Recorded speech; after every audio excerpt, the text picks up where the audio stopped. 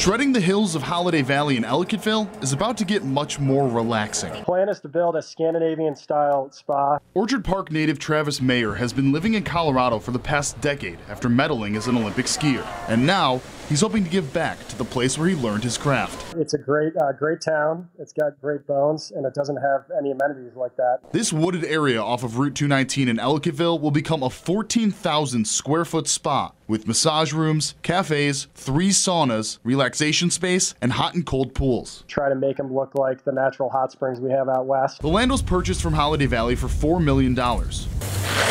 Something they're calling a mutually beneficial deal. It's a good fit for us because, we're all about outdoor activities and health and sports, and so it just fits perfectly. Mayer says this type of spa will be unlike anything in the western New York area. Holiday Valley anticipates the impact to be ranging much further than the slopes. Another day in our lodging, another day eating in the restaurants in the village and shopping. Mayer, who will be moving back to the area during the build, is hoping that adding a spa like this will show the rest of the country that Ellicottville can compete with the ski towns out west. Town is missing an amenity like this, at least we think. Hopefully we'll help the community grow and prosper. The hope is that all of the permits for the new spa can be filled out by April of this year. They're anticipating that it's going to be 18 months of construction, so by Christmas of 2020, you can be skiing like I am right now, and as soon as you're done, going in and enjoying a Scandinavian spa. Skiing in Ellicottville, Jeff Slauson, 7 Eyewitness News.